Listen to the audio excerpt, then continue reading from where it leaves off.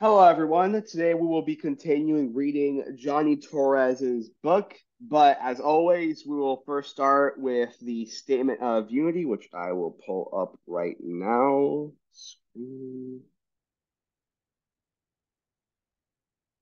Alrighty, can everyone see this? Yes. Right on. All right. I'll begin reading the Statement of Unity preface.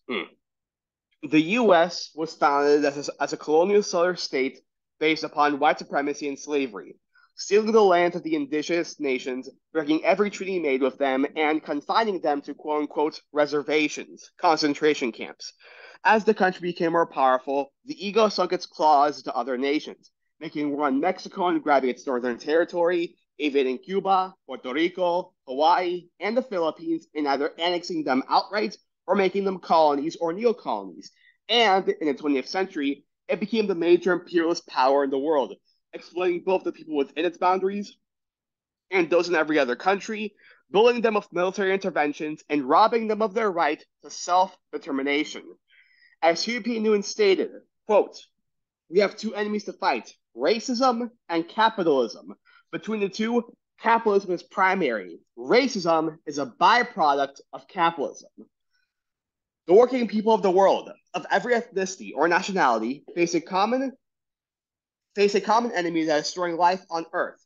Our enemy is a small ruling class of property owners controlling most of the world's wealth and resources. We must have our basic needs met to live a good and meaningful life: food, shelter, healthcare, education, freedom from the oppression by the state, and peace with other nations. To obtain these essential things for life, we must have the power to see to it that the abundance that's available is shared equitably. Statement of Unity for the Second Rainbow Coalition. The legacy of the First Rainbow Coalition dates back to its founding on April 4th, 1969, by the original Black Panther Party, original Young Lords, and Young Patriots organization. A number of other organizations joined this coalition not too long afterwards, such as the American Indian Movement, Brown Berets, Rising Up Angry, the Red Guards, and others. Since the founding of the United States, the Mavs have developed a number of popular movements that came together to fight back against this capitalist imperialist system in various ways or on particular demands. Nevertheless, none had established a movement quite like the First Rainbow Coalition. This historic movement was the first of its kind that established a model of class struggle like no other. Its charismatic leader, Chairman Fred Hampton of the Illinois chapter of the original Black Panther Party, stated at the end of the day, we weren't engaged in a quote unquote race struggle. He said that's a class struggle, god damn it. By uniting with the very suppressed ethnicities and masses, they were able to bridge the gap between the various ethnic communities that white supremacy had long sought to keep divided.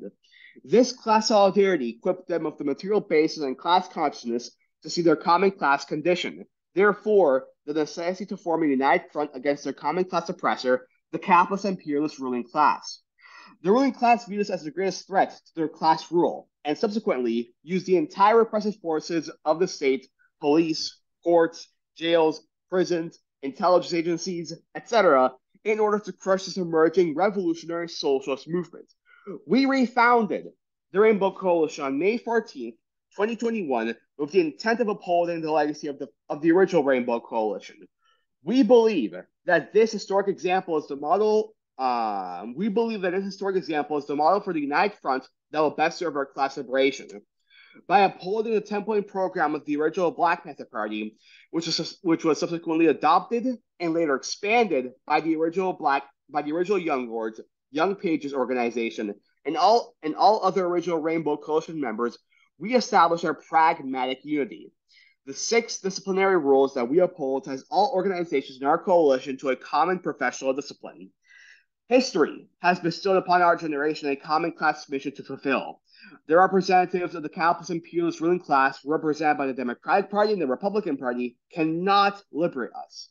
It is their class intention and class interest to uphold our common class oppression. Therefore, it is only we, the oppressed masses of all ethnicities and nationalities, who must build the necessary class solidarity, class consciousness, organizational structures, and a united front that will ultimately liberate ourselves. This is what the Second Rainbow Coalition is committed to. This is the historic mission we intend to fulfill. Dare to struggle, dare to win. All members of the coalition: New African Black Panther Party, White Panther Party, Green Party of New Jersey, Poor People's Army, La Mesa Nacional de Brown Berets, Nassau, North Alabama School for Organizers, New Era Young Lords, and the American Indian Movement Northeast Woodland Chapter. The six disciplinary rules. Number one, members will conduct themselves in a manner to bring credit to the coalition and will treat others with respect and politeness. Number two, members will be sober when on Rainbow Coalition business and will not engage in any criminal activity while a member. Number three, no member will engage in violence except in the extremity of self-defense. Number four, members will be sober when on members will not gossip nor be divisive to the unity of the Second Rainbow Coalition. Number five, members will not act as informers to work against the purpose of the Second Rainbow Coalition. And six, nobody is authorized to speak for the Second Rainbow Coalition unless authorized to do so. And that is a statement of unity.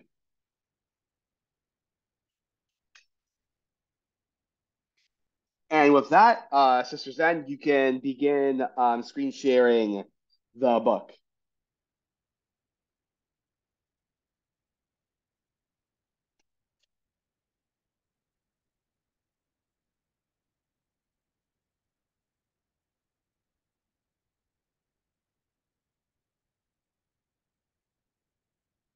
Hello?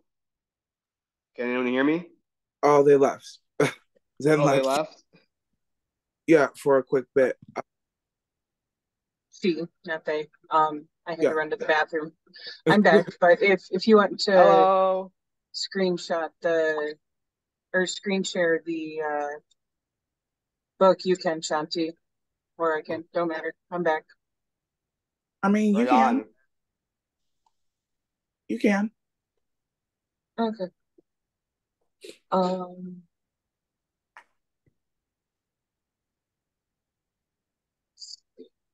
Yeah.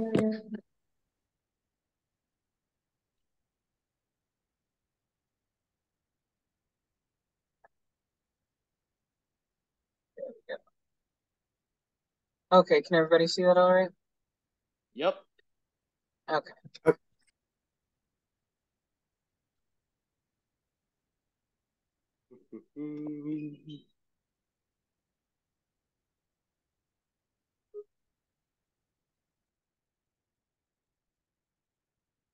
Wait. Yesenia La Chicana. Yeah, there What? was an error in the schedule. Well, rather an error in the printing of the book. The last story accidentally got copied twice. So the last one that we read on Friday was scheduled to be the first one for today, but it was a duplicate. So that's why you're picking Gotcha. 87 instead of, I think it was 82. Makes So sense. Would anyone want to start reading?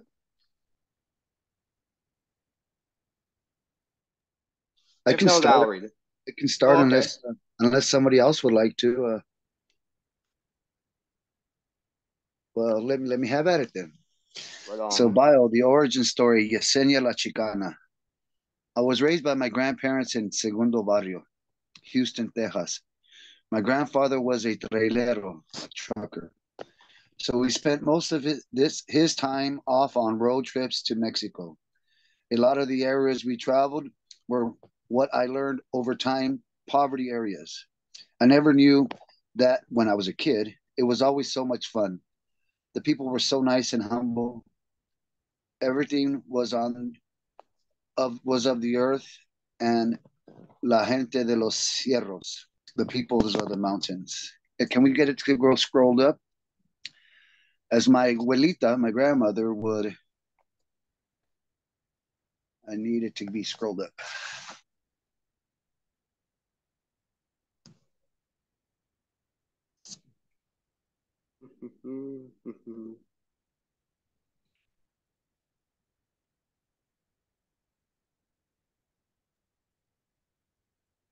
I'm having audio trouble here.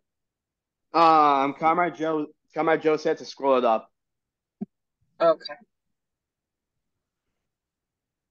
Nice. Okay, as my abuelita would call them, made stuff to sell for income. A lot of those people spoke in a different dialect, didn't understand them, but I knew what they were saying. From the moment we arrived until the moment we left, there was always a great aura amongst us all. When we'd come back home, it was a different world here. My abuelita watched the news daily because there was a TV in the sala. Only I watched the news daily as well. You didn't see la gente de los cerros here. All we heard of was crime, police brutality, of our road trips. I remember seeing and hearing stories about los zapatistas and how those guerrilleros would wear masks and carry weapons to protect their people from government officials. There were women in combat outfits, men of all ages, elderly people, even children. I thought that was so scary. My abuelita would tell me, don't worry, they are so far away. That won't ever happen here. In time, of course, it came to pass that it does happen here. There is so much injustice in the criminal system, injustice on the part of the government officials, falsely accused American born citizens who are not able to exercise their right to the fullest in order to defend themselves. Trigger happy police officers getting away with murder, even when caught on live recordings. Children ripped from their parents' arms, and so many missing children who have yet to be accounted for. Even now, years later, after being reported as disappeared by American officials at the border, I am writing this today because I was asked, what made you become a Brown Beret? Or Brown Beret supporter? Or a Brown Beret supporter? Having the ability to speak freely and loudly regarding injustices for those people who cannot, that is what sparked my interest. Finding a group of people who wholeheartedly go out and speak out or protest for those who fear legal retaliation on or even deportation if they stand up for themselves. So many people aren't even aware that they have a voice. They don't know about their legal rights. In the year 2010, I was brutally beaten up by police officers for asking a simple question. Why are you pushing her? It was a suspected DUI stop. While doing the field sobriety test, the officer kept shoving my driver, almost as if intentionally making her fail the test. She didn't because she was not intoxicated. The officer did not like that, and I had questioned him. He immediately rushed me and tripped me to the floor and told me, I told you to stop questioning me. Now shut the fuck up. I was on the ground, of course. I'm upset. I yell at him that he didn't have to do that. He could have just stopped shoving my friend. So I was arrested, but not before being kicked on the floor multiple times by about 6 police officers. I was only charged with interfering with a police officer on duty, and the court ordered anger management classes. This being 2010, my boss wanted to hire a lawyer and sue the city. Camera phones were not a thing yet. My boss had his lawyer on the phone, and I told him to hang up. Why? Because in my mind, we could never beat the police. In my mind, they didn't kill me. All I had was bruising and would most likely lose the case anyway, and then I would be on the one of their lists to be messed with intentionally all the time. I was afraid of the police, especially those officers that had continuously kicked me. A woman in swimming attire. They beat me with clubs and kicked me while I lay on the gas station parking lot. I should have held them accountable for emotional distress at the very minimum. I was riding the bus one time and panicked when I saw an officer because I didn't have a seatbelt on. Buses don't have seatbelts. I should never be afraid of them. We are brown, and they have higher power. That's what we are taught. Be quiet, be scared, and just let it go. This is not what I want to teach my children. We have rights, we have a voice, and there are people out there like the Brown Berets who can stand up with us and for us. I watched, and let me see. As I watched the news unfold in 2017, about the 17,000 or so heard a congresswoman say, "We don't know where they are. Who was watching them? Who was what? Yeah, we don't know their ages and names. We don't know. And when are we going to find out the names? Or find out where and what happened to them? We don't know. How can you not?" Meeting adjourned. We have no further information, and walked away from the podium.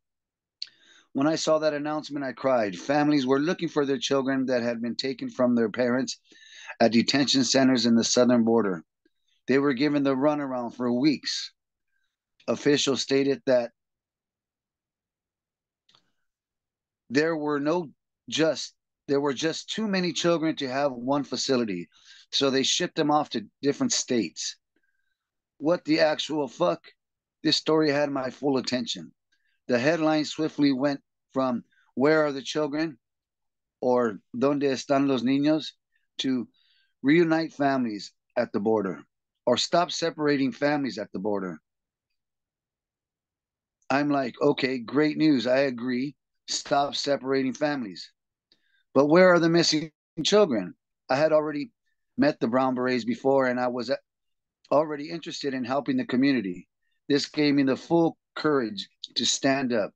All I can think about was La Gente de los Cerros, how the parents must feel in a strange place, mourning the kidnapping of their children, surrounded by mean strangers who don't even understand what I'm saying. La Gente de los Cerros came to mind because of their humbled souls, happy faces, and such fragile bodies. Seeing them being shattered at as I envision how our ancestors must feel, seeing their people treated horribly on their own land, stolen land. They are literally migrating to a better place for a better life. They are the reason I speak up and what I love to stand up for, our people. Police brutality being at the top of my list, others being discrimination, failed school systems, and racial profiling. My list is very long, lacking greatly that can help others.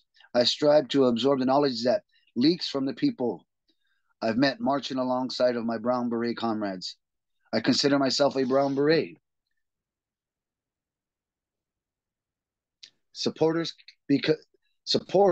Brown Beret supporter because I am not as active in the community as would love to be. While I wear my Brown Beret, I feel I have a louder voice. I feel my ancestors win. The power of the sun is with us when we march. It is with great pride that I stand with my Brown Beret brothers and sisters. Because had they not had the courage to stand up and fight for our gente as others have in the past, I may not have found the courage to do so. United as one is how we get things done. In a country where hate and division are all we see, we are to be an example to our children so that they, as well as our great-grandchildren, may follow our lead and continue fighting for La Causa. Stand proud, stand tall, stand together for La Causa, for our gente, for our future. That is why I became a Brown Beret. Yesenia Hernandez, also known as Yesenia La Chicana. Beautiful. Fucking A. Wow. That was beautiful. And I guess I think I've seen her too in Houston. Not gonna lie. Not gonna lie. When it said Yesenia, I thought it was like about the Yesenia that we know, the one that's in this this in Colorado. this yeah. Yeah. Yeah, well, maybe Yes, we could get a little feedback from Yesenia, being that they share the same name, and I guess we all share pretty much the same struggle. Yeah. Did you have anything you wanted to share in with that, sister?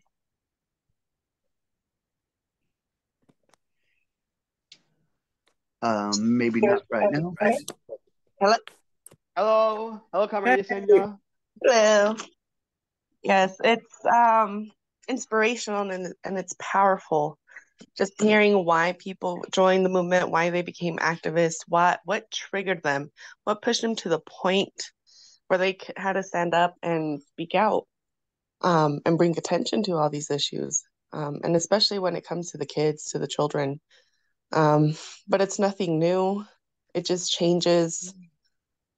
I guess it just changes the way it looks over the centuries. Yeah. But kids have been taken from their homes, from their families, since colonization began to try to kill the Indian and save the man, to educate, to convert, to have a labor force. In California, for people to build the missions, they didn't have anywhere else to go because they were getting killed and slaughtered in the mass genocide. So they became slaves and They servants, want. you know. Um, and I don't know if we've gotten so desensitized to violence, or we've just been exposed to it so much or heard it so much, um, like on the news and whatnot, with school shootings, the kids in the detention camps, things like that, that it's like, oh, it's another story. Oh, that's another missing kid. Um, and it's hard to see that in our families and in our communities, because we don't talk about it, we don't discuss it, and we don't move forward in trying to resolve the issue, just because we have so many issues that are piling on one on top of the other. So our energies get divided. Where do we go? Who do we try to find first? Missing murdered Indigenous women, Palestine, kids at the border, um, people getting separated from families, all because of legal status. It's overwhelming and it's sickening just to see how on one side people are all about, oh yes, every life matters, save the babies, like no abortions, um, all of that stuff. And then on the other hand, all of these atrocities are happening. And that's not even talking about the child trafficking and sex trafficking. Yeah. And I think that it's that it's that alienation part within the people that exacerbate, these problems, because this has been going on for 531 years now, since, this is the month, to the day, you know 531 years ago. So, it's that kind of, it's just another missing kid, just another school shooting, just another, death in the community. And when we don't have those systems, we just get used to it and we don't know where to go. And we feel that there's no real place for us, that there's no way out. And we just bury ourselves with work, work, work to not confront it. And that's a problem that we need to really, really address, is that alienation from struggle is essentially what it is. They are so alienated from revolutionary struggle and agitating and organizing each other and educating each other, that they just collapsed under it, psychologically, mentally, spiritually. And these are things that affect not only Chicanos because they are Native people, but especially Africans as well, since we were kidnapped from our homeland. And so it's those layers that really like need to be unlocked, because if we just keep ignoring the root cause of the problem, which is capitalism, which is colonialist capitalist imperialism, then we will continue to genocide ourselves and be genocided to an early grave. And the alienation from struggle is one of those things that we really need to really like confront head on, because if we think that we're just going to ignore the problem and hide and run and thinking that we can just pray for a miracle, then you're just mistaken, because once again it's just going to be more problems and more problems until it just explodes, and there's nothing to do to contain it.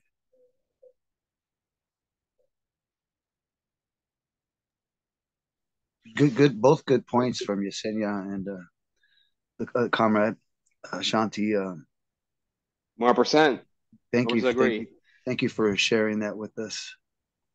Right on.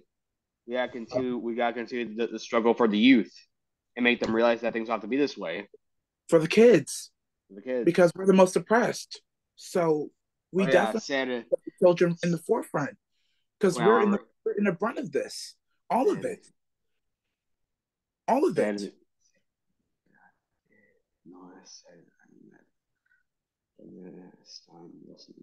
And that sign right there says, for those that don't read Spanish, ser inmigrante no es ser animal. ¿Dónde están los niños? Ándale, right on. Cool. And I think that's a question that still needs to be answered, because there's still a lot of kids that are in these detention centers. They're missing. We were going real strong about it a year or two ago, and it's kind of like not even really being mentioned anymore. And that's something we definitely need to keep into attention. And that's all. Right on. Because there are so missing kids that are just not found. Those fucking cages and those fucking concentration camps at the fucking border, because that's what they are, the concentration camps. Some of those kids are never found. They just go and people they just don't care, and it's fucked up. And they move on. Yep. Like that's what I fucking hate about these performative shit, about performative and opportunistic people who claim to actually care. They care until it's no longer quote unquote trendy. Then they just move on and don't care anymore. And that needs to change. Change. We don't need accomplices. We don't need allies. We need revolutionaries. We need comrades. That's what we need. Also, if it's okay with everyone, I'd like to read this part right here. Alrighty, have at it. Bio Peggy Ramirez, Brown Beret. I chose to become Brown Beret because I am the Chimali. I believe that's how I pronounce it. I am the Chimali of the people, the shield of the people. I had always wanted to be a Brown Beret, which I began learning about them back in 1992. I was secretary of MESHA, while I attended Fresno State. Even then, I attended rallies and worked with MECHA or Mecca. I can't explain how nor when it became that I've always believed it's important to protect our people. I grew up a vulnerable, unprotected child. I know what it's like being unprotected and abused. I had no voice then, but now I have a voice to protect the people.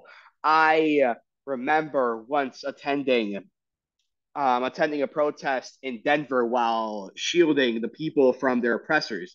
This was during the George Floyd protest organized by the Black Lives Matter movement. Oh yeah, that was huge.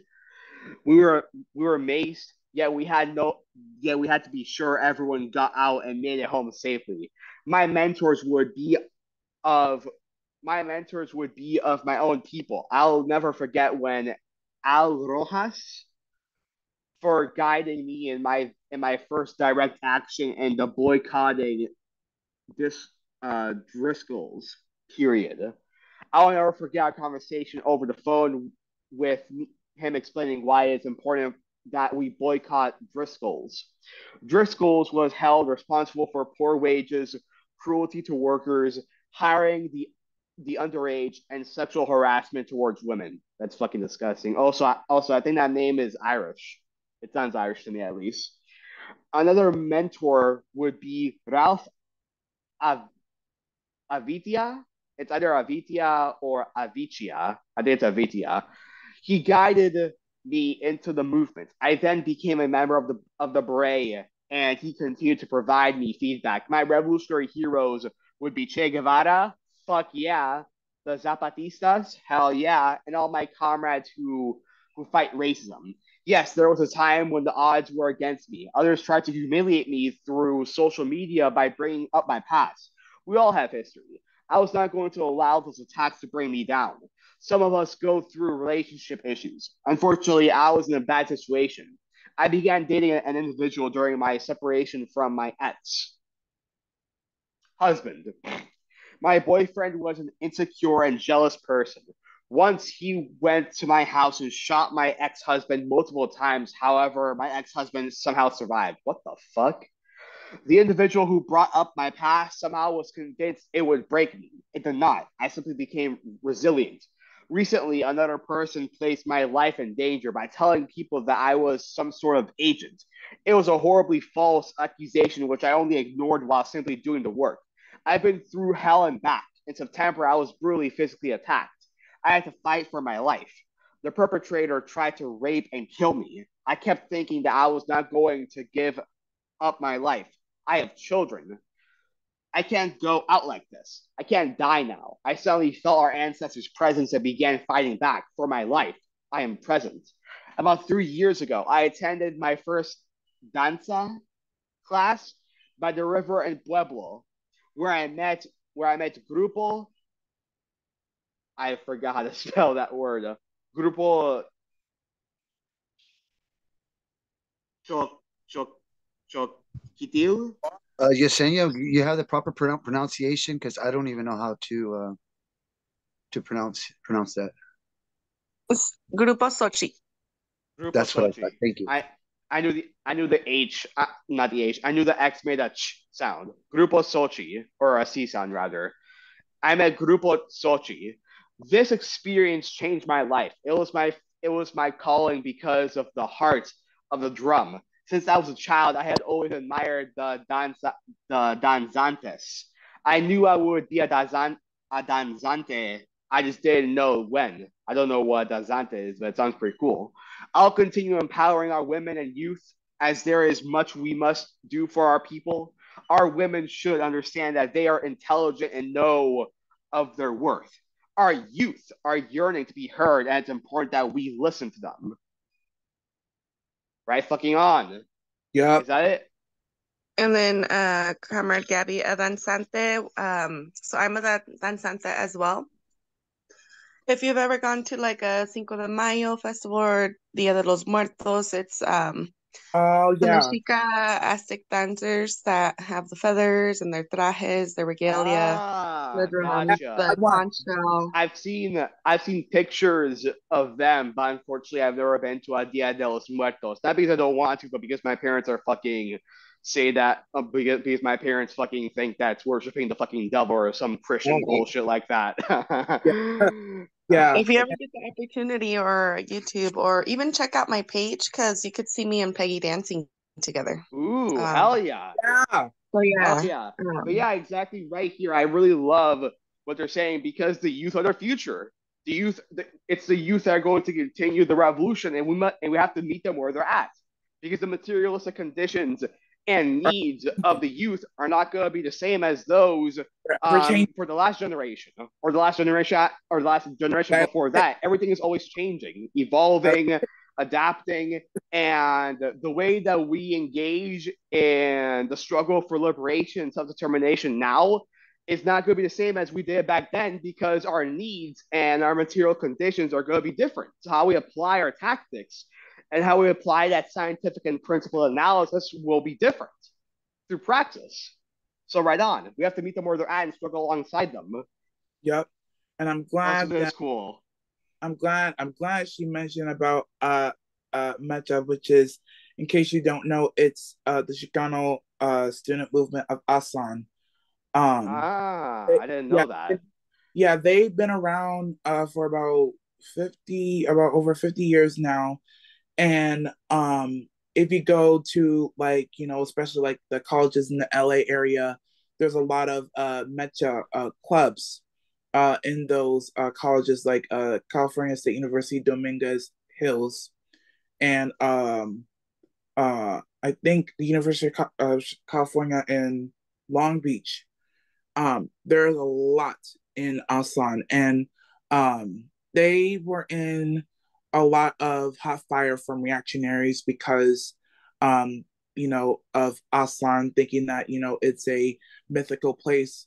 Newsflash is not, and they had to drop Chicano and Aslan from their name back in 2019 because they thought it was homophobic and anti-black and all that stuff, which is not, because those terms are already been around for a very, very, very long time, so it didn't make any sense. And there were reports of racism and colorism within Mecha overall, and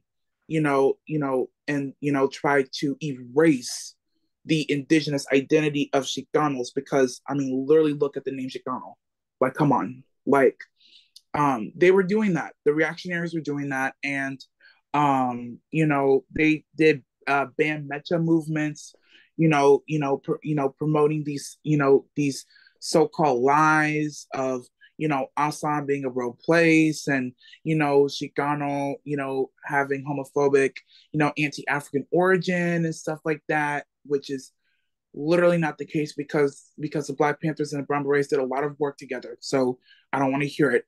But that's essentially the thing with Meta. They're still around. They still have Asan and Chicano in their name.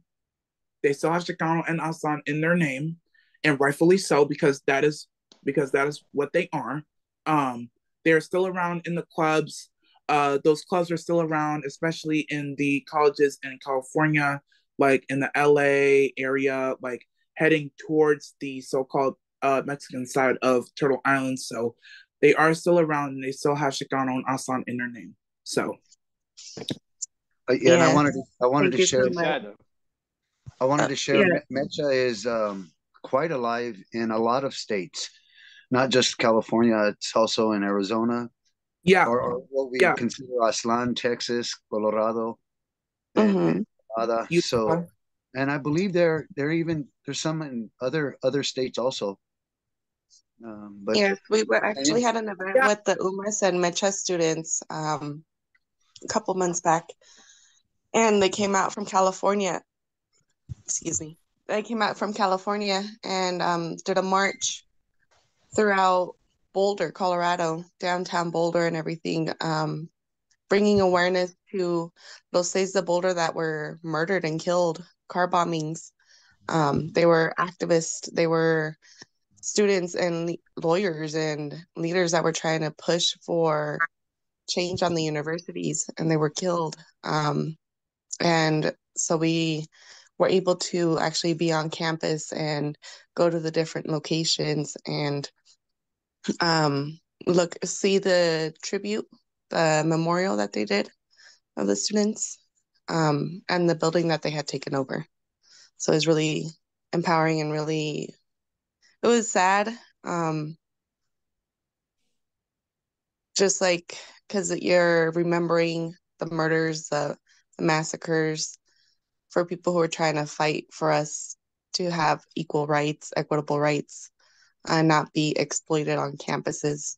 Um, yeah, and just fighting for equality, just fighting for that, you get killed, and then you get painted in as if you're a terrorist or whatever it is. But it's just a rigged, sad system and world that we live in. But it was very empowering to be able to be there in person and hear the stories, hear the history, because I've never heard about it before. Right on. right on. Also that guy in that picture on the left, he looks badass as fuck. He looks Yeah, really fucking cool.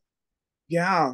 And also, there is a Mecha club at the University of Illinois. Oh Uh, really? yeah, I forgot about that. I actually follow them, and one of my Boricua Chicano besties is a part of it, and UIC has a very large Chicano native student population, so they are active. They're having an event later this week for Dia de los Muertos, and they're once again they're still here and popping. They still got Chicano and Aslan in their name, and they're fighting the cause of the young Chicanos on campus and in surrounding areas. So they're still very much here. So Yeah, and I wanted to add also that depiction of that statue is Emiliano Zapata. Oh, that's a statue? Yeah. Yes. So that's that I depicts didn't know Zapata. I didn't know that was a statue. I thought Yeah. that was an actual person. He looked familiar. And what Yesenia was saying, I missed that. I went at the first day, the Mecha and Umas and there's another word. They had a national conference, so there was teachers from ethnic Chicano studies that came from New York, Chicago, all the Southwest states. That was pretty awesome to see. But I didn't have a ride to go the following day, so I missed that. But I got to see pictures, and y'all represented well, and that is all. Cool. Right on. Right fucking on. All right. La Enojano, sorry, La Enojoana. Sorry, I need to practice my Spanish a little bit more. Enojona. La Enojona, right. La Enojona, Chicanita, Prieta. Prieta, yeah. Does anyone want to read this one? Oh, no, you can read it. It's okay. No, it's okay. I already read it. I don't want to read too many. Yesenia or Shanti, do y'all want to read this one? Yeah, I can read it if you want me to take over. I mean, you can take over. Okay. And then for this story, it was so on Thursday, me and Peggy went to the Rita J. Martinez Youth Leadership Conference that they have out in Pueblo. And it was like almost I think it was like 500 kids. I know it was over 400 kids that came from all over Colorado. And they were able to go to different workshops, learn about the history, storytelling. For our presentation, we did the Take It Down of the Columbus statue and just the history behind it. They also got to paint and make little necklaces with the empowerment fist. So we got to just discuss and educate them, and they taught us as well, just like where they're from and who they are, and they express themselves through the art and everything. It was a great event, and she was able to share this story in person, so it was amazing having her there and having the book there as well. So shout out to Johnny for putting all of this together, and just being able to show the representation that people like us can share our stories, that we can be published, that we can share our knowledge, share our experiences, and we can relate to one another. And then if you guys want to see the event, I believe Peggy has it live on her Facebook. La Enojona, thank you. La Enojona Chicanita Prieta, moody dark brown chicanita. Moody because of life trauma she endured growing up in the migrant life in Califas. She never knew if she was going to another school where she would sleep. Sometimes she slept in the car, vacant homes, strangers' homes that would offer her mom and brother shelter. We lived in so many towns. I remember attending approximately 26 schools, causing illiteracy in me due to a poor education. I had speech problems, and having a lisp hindered my communication. I was always upset and also afraid for my safety. I was a child and could not understand why these predators would try to touch me. I hated myself. Angry soul, I spoke. La enojona chicanita prieta, moody because she knew they were moving again and again, attending new schools, making new friends, and unexpected leaving once more. I remember living in Arizona and San Luis, Mexico, and everywhere in California. Maybe that is why I love to drive and travel. La enojona chicanita prieta was always quiet but observant. I still am and always watching my surroundings. La enojona chicanita prieta telling myself, I am going to be important in life and I will be there with the people. And I just know I'm going to do good things when I become an adult. I simply had no idea what I would do and become. I was never this resilient and strong. I grew up with lots of trauma and made mistakes. I remember back in 99 in Carolina, the day a beautiful and intelligent Black woman who became my good friend told me, go to school and stop being submissive. You are strong and you have so much potential. I'll never forget her and those words that sparked a fire in me. I agreed, yes, I am headstrong. I divorced and that is chingon. Muri Chicanita Prieta witnessed something powerful one day, which was forever imprinted in her spirit. I haven't shared this with anyone until now. I was a little girl of 7 in 1979. It was a hot summer in the Campesino in Calipatria inside of the house in which we lived. The TV was on, and I saw these people who looked like some type of superheroes. One woman looked powerful, and I watched as they raised their fists and spoke to others on the PBS program. I was curious and wished to know more about them. It was the first time seeing the original Black Panthers. They have always been important to me. How could I have known that one day I would stand in solidarity with Black Panthers and work together for the people? They are my familia, and no one will ever change my respect for them. Muri Chicanita Prieta is Wiseline Chamali, the Chamali of the people, Hummingbird Shield. This was the unfortunate beginning of an angry colonized child because she was aware that things weren't right, not knowing that the traumas could have hindered her from becoming a Chicana revolutionary nationalist. Viva la causa, all power to the people. Peggy Aida Ramirez. All power to the fucking people. All power to the people. All power. That was beautiful.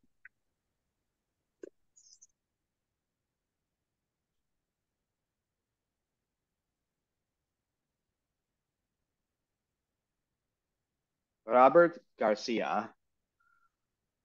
Shanti, you want to read this one? Yeah, I can. Right on. All right. Bio, Robert Garcia. Robert Garcia is a Chicano activist in the state of Illinois, my state. Originally from Texas, or Tejasan, he is a border child who grew up swimming in El Rio Grande. Today, he focuses on immigrants' rights activism and community organizing. Robert is on the board of the Urban 100. He is also a founding member of the Bloomington Normal Afro-Socialist and Socialists of Color organizations. He is a national trainer for the Democratic Socialists of America. Robert is an asylum seeker sponsored through ASSP, or the Asylum Seeker Sponsorship Project, where he successfully pulled several asylum seekers out of ICE detention centers. He's a sponsor through the Afghan Welcome Home Project, where he's currently leading efforts to sponsor and settle several Afghan refugee families in central Illinois. And he is on the National Executive Committee of AfroSoc. In central Illinois, Robert also serves as a trained community navigator for the undocumented community and as a certified Know Your Rights trainer for immigrants, both through TIP, the Immigration Project. Robert Garcia.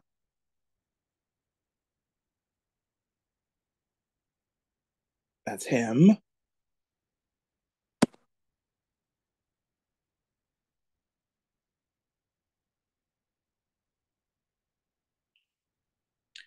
I realized I was brown. I was a kid in elementary school in a small town in Texas. One day, my teacher looked at me with surprise and exclaimed before the entire class, "Wow, Roberto, You speak English better than I thought you would. Your English is really good. I was shocked. I was in shock, so confused. Like, what? Why? It was the first time in my life that I realized I was brown. That was how they saw me. I did not see myself that way until then, and it stuck. No soy mexicano. There's a reason they call us Mexicans here. You see, before the USA, before Mexico existed, all the land belonged to our ancestors, our indigenous ancestors. By labeling us Mexican, they make us foreigners in our own land. Exactly fucking right. Our people have always been here. Our tribes roamed the continents, traded with each other, and we flourished with nature until they arrived. You see, they refused to teach Native American history in schools. If they did, everyone would know that most Mexicans are Native Americans. We are mainly indigenous. Can you imagine if they were to tell the truth? They would change the entire narrative. It would destroy their propaganda. How would it appear if they were locking up Native Americans in concentration camps instead? They don't want you to know that those people crossing the border are crossing an imaginary line into their own land. The colonizers want you to believe these are foreigners invading their country. That is why they refuse to teach the truth. This destroys their narrative, the lie upon which all their evil is based. Decolonization begins with telling truth. Right fucking on. What radicalized you? For me, it is seeing people who look like me locked up in cages right here in my own country, and then looking around at my fellow Americans and seeing them act as if this is normal. I had to decide, do I normalize this? Do I go along with this to stay sane and normal? I, however, couldn't do it. It changed me. It radicalized me. It birthed the activist in me. I accepted that my anger was justified, and I didn't want to be normal if it meant being like them, like those around me who saw this evil and just go on about their day ignoring reality. I decided to embrace my anger, to raise my fist, to uplift those whose voices that are silent, those voices that are silenced in cages. I hope I never become like them. I never wish to normalize this evil. Racism is confusing, then numbing. Many years ago, there was a time when yelling at me to go back to Mexico would really upset me. Now it's crazy how I've gotten so used to it I think it's funny. Before Trump, people denied that it was even happening. My conservative friends would claim I was making it up, even when I told people, hey, this jerk told me I should go back to Mexico. And I'm really bothered by it. Today I hear it so often that it's no longer worth talking about. For some reason, it used to matter to me. It used to hurt me. Now it's meaningless and actually funny. Is it weird that it's become so commonplace it no longer bothers me? I'm confused at today's racism. When it was subtle, it felt more personal, and it really hurt me deeply. Today, it is completely meaningless to me. Or is it me, possibly? Maybe I've changed and I just don't care anymore. I have forgotten how it used to bother me long ago. I've become numb to it now. Robert Garcia. Everything there was the objective fucking truth. That's the truth. And the truth is Chicanos are native. Chicanos are indigenous to this land. They already were here. Go into so-called little village or Pilsen here in Chicago. Do you see a Spaniard face? Do you see a European face? No, you don't. You see native people. Native people. Once again, they are native to this land. To be illegal on your own land, that's the exact same thing that's going on in Palestine with indigenous Palestinians not able to have control their own destiny on their own land. These are all interlinked. And I want to make it very, very clear once again that I'm glad that he brought up the fact that y'all aren't indigenous to this land, to this continent. This is your home. This is their home. They have been here for a very, very long time from the very beginning. They always been here until the Spaniards came, until the Italians came and tried to exterminate every single one of them through disease, through genocide, but they're still here. But many of them don't think that they're native because of mestizaje, because of latinidad, because of machoism, because of these things introduced by Spaniards, that they think that they are born to their own land, to this land, to Semanahuac, to Aslan, and thinking that, you know, Aslan is just it's just another mystical place. It's not. It's not. And right here, I literally had somebody try to fucking argue with me about that the other day, and I was like, do you not realize the only fucking difference between who you denote as a Native American versus a Mexican is whether they got raped by the English and French or by the Spanish and Portuguese. Get the fuck out of here. Like, get the fuck out of here. These are all indigenous people. The only fucking difference is who colonized them. That's it. That's it. They're still indigenous. They're still here. Decolonization needs to happen all across the fucking quote-unquote Americas, both in the Anglosphere and the land sphere. All across.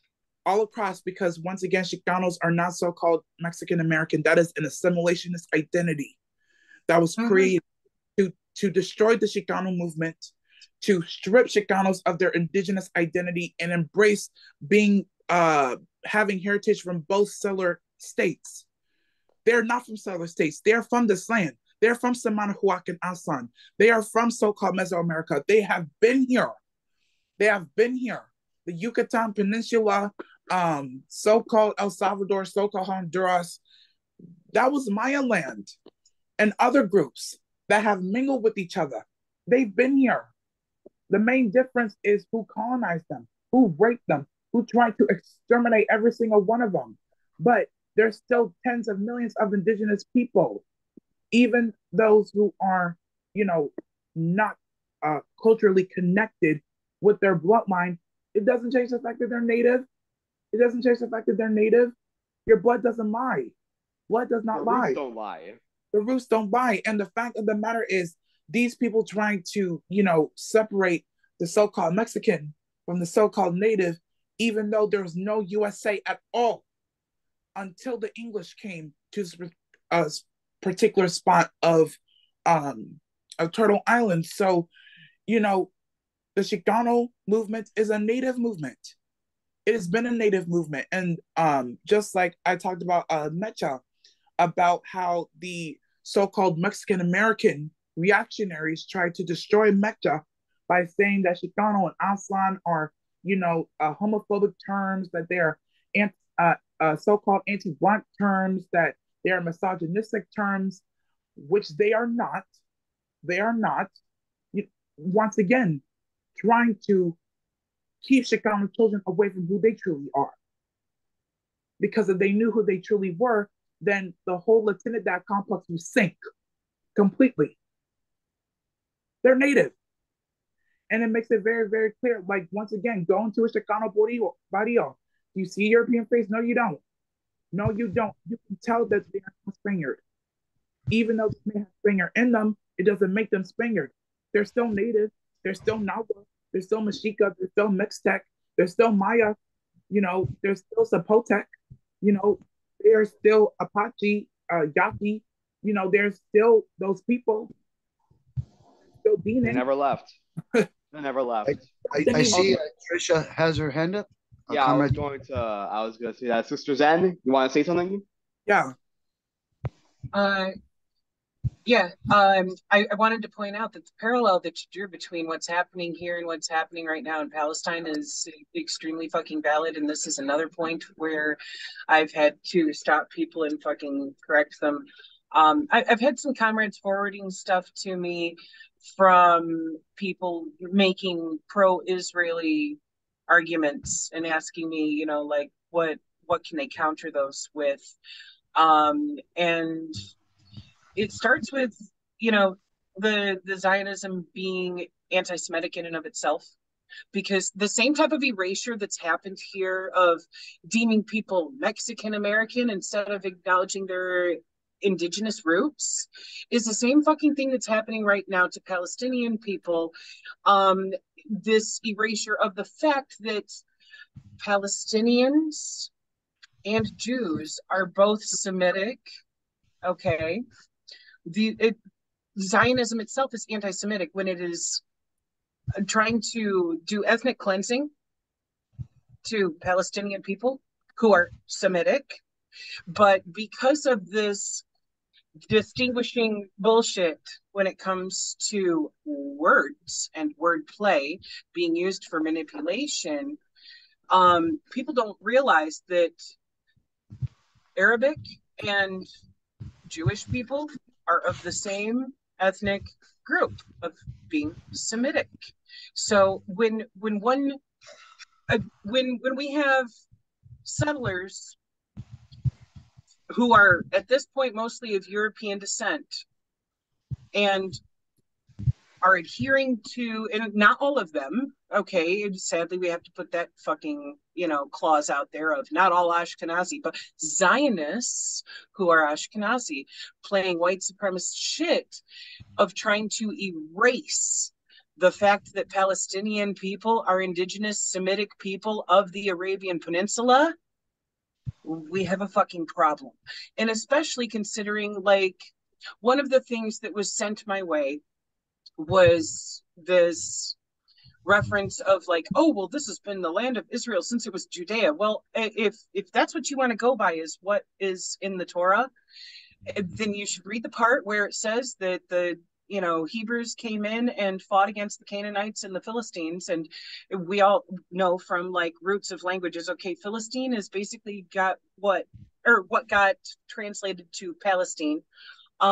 So literally the Torah itself acknowledges that Hebrews stole the land in the first place. Like, are we indigenous to the region? Yes, specifically to the land that was dubbed Judea then and Israel now? No, it was a land seizure then too. That's all. Exactly. The Palestinians are literally the descendants of the Canaanites. That's what they are. They're literally the descendants of the Canaanites. That's it. I see Comrade Yessie has her hand up also. Can we give her a share some space? Of course. Comrade Yessie, you got the mic? Thank you. I really like this piece because I could relate to it a lot, especially growing up here in Colorado. It was really divided between white kids and brown kids. Now there's more diversity since we have more refugees, but growing up here, it was in the 90s was a little bit different. And I would always hear, go back to Mexico or wetback, border crossers, or illegal aliens, whatever, all this stuff. But for people who, and I can't speak on behalf of like second, third, fourth, fifth generation, like Chicanos, what you would consider Chicanos for what we're labeled as. But for my parents being migrants here, we were always told, this was Mexico. All of this was Mexico before, and the U.S. stole it. And we had to learn that knowledge. We had to learn that history.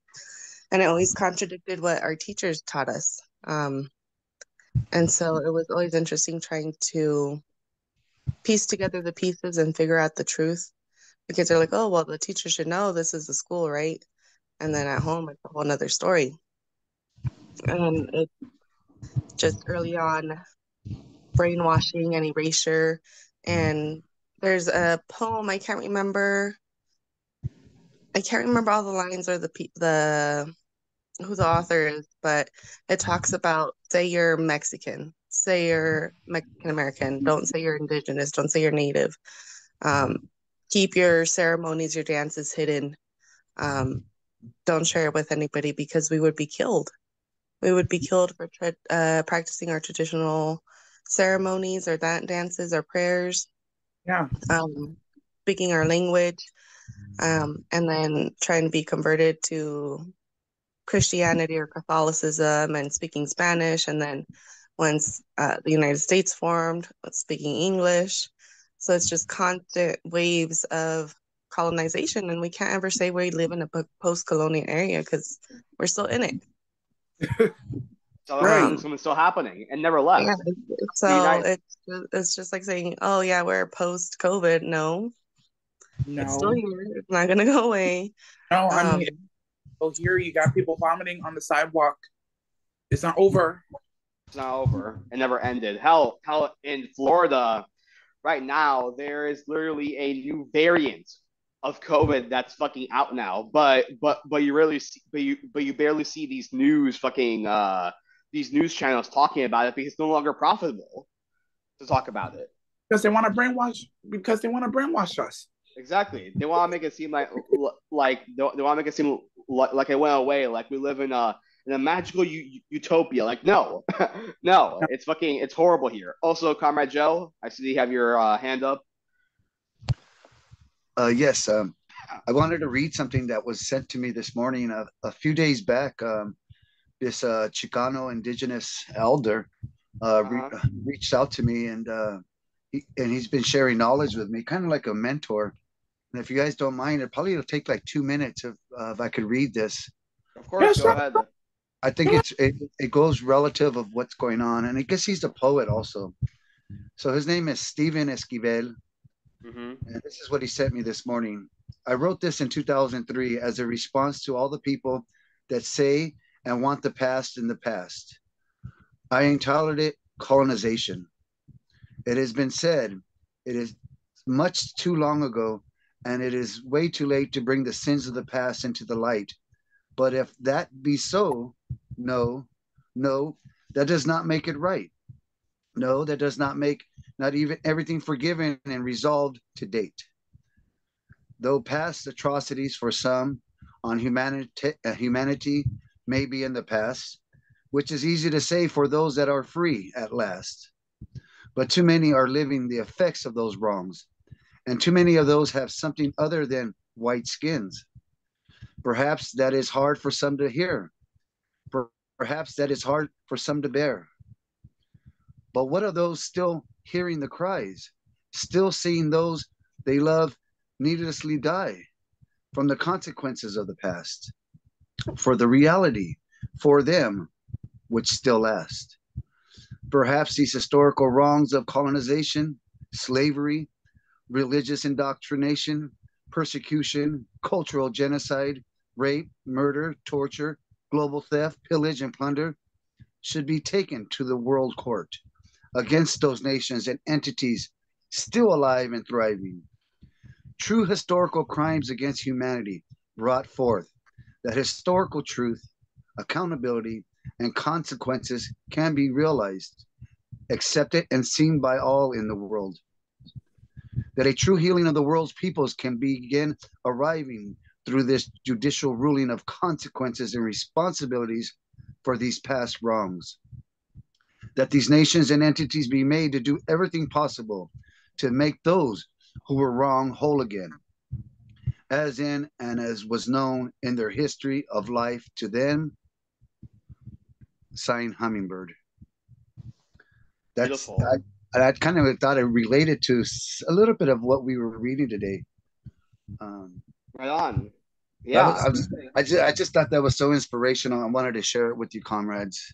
It is inspirational. It's beautiful. And these oppressions, I've said before, I'll say again, these oppressions are still happening to this very fucking day. They've just taken new forms. They've just become more sophisticated in hiding it, but they're still happening today. Instead of full-on chattel slavery, you have the prison complex. Instead of full-on segregation, you have redlining now. Instead of a white mob going to a new African community and burning it down and replacing it, now you have gentrification. These oppressions still exist. They're still here. They've just taken new forms. They've just gotten more sophisticated in hiding it. Similarly to imperialism. Before we had colonialism, now we have neocolonialism. They just gotten better at hiding it to make it seem like it's all gone, to make it seem like we no longer face these oppressions, but it's still here. to its very It's day. still Exactly. The illusion of progress, the illusion of freedom, the illusion that we have a choice, the illusion but that we've quote unquote moved on. We haven't fucking moved on. We're worse off than we were back then. Nothing yeah, has changed. Nothing has nothing. changed. It's changed for the worse. We're still experiencing oppression to this very fucking day. Fascism is still growing in the United States, especially in Florida with Ron bitch DeSantis over here. It's still Like growing. It's still it's still growing. It's still here. it's still happening. And like even with the so-called independence movements back home in my indigenous homeland of Africa, it's like we how do we achieve independence when our ancestral then because how do we achieve independence when new Africa's ancestral peoples, the Congo people, are still being exploited and genocided for cobalt, for the iPhones? How do we achieve independence yet we have legislative genocide against queer and trans people, against any kind of queerness, of transness, of gender and sexual fluidity on our homeland, in so-called Uganda, in so-called Nigeria? How do we achieve independence when South Africa is still here? If I can interject on that, if you don't mind, Yeah, one of the things that he had mentioned, and it was kind of mentioned in the book earlier too by a couple of the writers and of the poems that we read today, how brown berets have worked hand in hand with the Black Panthers, and I think the other one was Afro Sock. AfroSoc. I follow them too. Oh, okay, but it goes to show that and this is what I wanted to share with this elder brother had told me the other day. He says, Joe, the only way we're going to get it done is if we bring all the ethnic communities working together, such as what we're doing here in the Rainbow Coalition. And I think it's really powerful. And he says that's going to be the deciding point of actually getting shit done or just talking about getting shit done.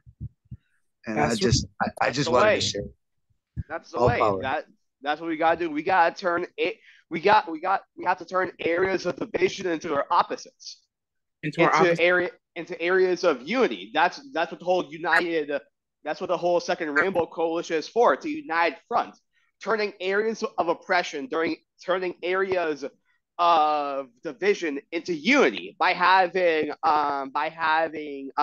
including different organizations representing different oppressed parts of the proletariat, different nationalities, different ethnic groups, and so on and so forth, in order to build that unity. It's going to take all of us. All of us. Because once again, racial feeling is not liberation. It's not. Racial feeling not liberation. It cannot be a race struggle. It cannot be, it cannot be race war. It cannot be gender war. It cannot be ability war. It cannot be fat versus non-fat. No. It's a class struggle, God damn it. It's a class struggle. And we need to talk together. Because we cannot be, isolated from everyone else and thinking that, we're making strides. No, we have to talk together. The cis folks need to talk with the trans folks together. The Africans need to talk with the Chicanos, with other oppressed people together, and vice versa. Because the only way we can get out of it is with class solidarity within each facet of the lumpen, with each facet of the proletariat, and really get our ideological line purely socialist, purely scientific, purely dialectical, purely revolutionary, so that we don't fall under the traps of the bourgeois ideology and the bourgeois culture that reductionism that we have been subjected to, especially since the COINTELPRO days. We're not going back there. We need to talk now, together. Right on. right fucking on. We need to combat all the contradictions of capitalism. We need to combat racism, misogyny, ableism, queerphobia, all of it. Not some of them, not most of them, all of them. And the only way we're actually going to fight them is by learning and struggling alongside those who are oppressed by those contradictions. We cannot ignore the primary and the secondary. They're interconnected. They're one and the same. They both interconnected and have a piece in one another. The secondary derives from the primary, but the primary can be found within the secondary. The secondary contradictions are like the shadow of the state. They're the shadow of the oppressor, and the root of it is capitalism. If we ignore the shadow of it, then we can't penetrate the actual base. And if we just focus on the base without the shadow, then we'll never be able to fully get rid of it. We have to combat all of it. Also, Sister Zen, I saw that you had your hand up. Yeah, you and Johnny too. Sorry. Yep. And Johnny Torres too.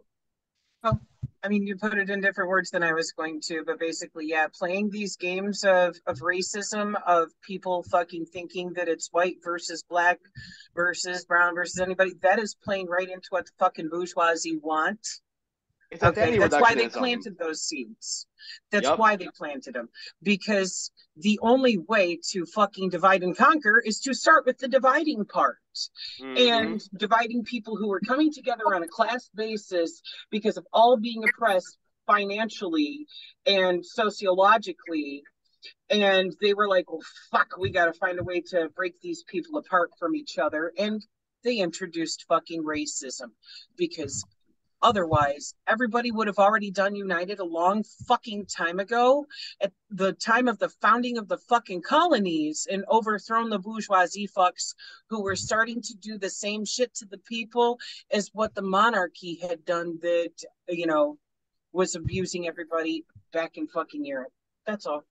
That's it. Yep, exactly. Comrade Johnny, you have to say? And after Comrade Johnny, I want to read something that I had written that goes into this further. But anyways, go ahead, Comrade Johnny. No, I was just going back on the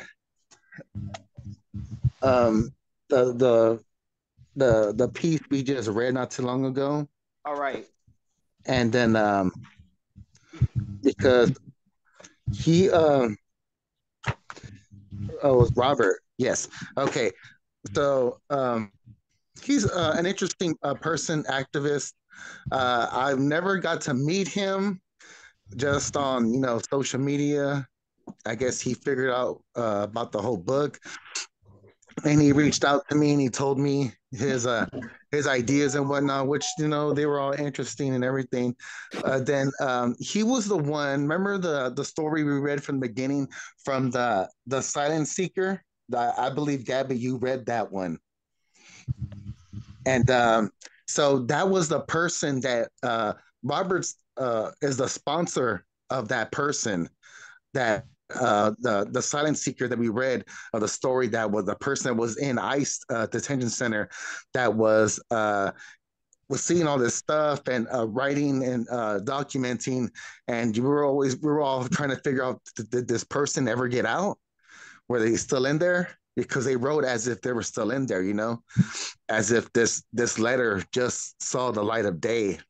Yeah. And it was a powerful piece when he put on, because not just that he put something in for the book, he decided to get somebody else that he was sponsoring in the book as well, because he felt that their voice needed to be heard. Because, like I said, the book was in so many different levels of people involved in a movement, or were in something, or just getting out of a situation that was terrible, and they documented in their own way. So he does talk about a lot of his roots, particularly how he was there, how he witnessed this as a kid, and now he's out of it, and now he's working to make things better.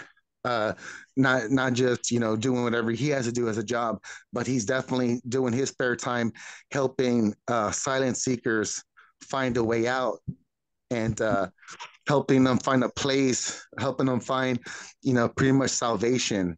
So that was good. So I feel like his story was, very important because it actually shows a person in these situations, but it shows them getting out and helping others get out as well. So that's why I felt like his story was important, and the person that he got in, that silent seeker who wrote that powerful poem about ICE and the way they treated her. Oh yeah, And that trans Chicana comrade. I yes, remember that. yes, It was very exactly. powerful. Yes. So that was he was sponsoring her, and he got her out of that situation. So I was glad. And definitely I always wonder, like, was there other people did he get out besides this person, which I'm pretty sure he did. It won't But surprise me. yeah. But I guess that's what I wanted to cover though. Right on. Right fucking on. Comrade Joe, you want to say something? Yes, I believe Comrade Zen mentioned that we're already be reaching an hour and a half. Maybe if it's okay with everybody, we can end the recording and continue a conversation. We can hear what you had to read, Comrade. And also, I wanted to share something else an elder had said, but so that we can make it uh, respectful to our YouTube listeners and not lose their attention by dragging on more than the hour and a half. If Right that's on. okay with everyone. I just wanted to I just wanted to read something that I had written that correlates into that correlates into what we were talking before. If that's okay with everyone, Yeah, it won't be that too sounds long. perfect. That sounds perfect. And then maybe after that we can Of end the course. recording and continue our discussion. Of course. Thank you. So here's what I've written. Class struggle was then, is now. This isn't a white versus non-white fight, a queer versus cis het, a man versus women, a neurotypical slash able body versus a neurodivergent slash physically impaired struggle. This is a class struggle. All of these contradictions and oppressions are linked and interconnected. The secondary contradictions of capitalism, i.e., racism, misogyny, ableism, queerphobia, fatphobia, and all other oppressions and contradictions are rooted within the primary contradiction, the contradiction between the bourgeois and the proletariat. First came the idea of profit, then came the idea of racism, white supremacy, and the racial hierarchy. Racism is upheld to quote unquote justify the exploitation, oppression, subjugation of colonized people, the siphoning of their resources, and pins colonized and colonizer against each other. Ableism is upheld because if you can't keep up with the production and labor compared to a neurotypical slash able-bodied person, you're discarded because it's easier to hire someone else and more profitable, and pins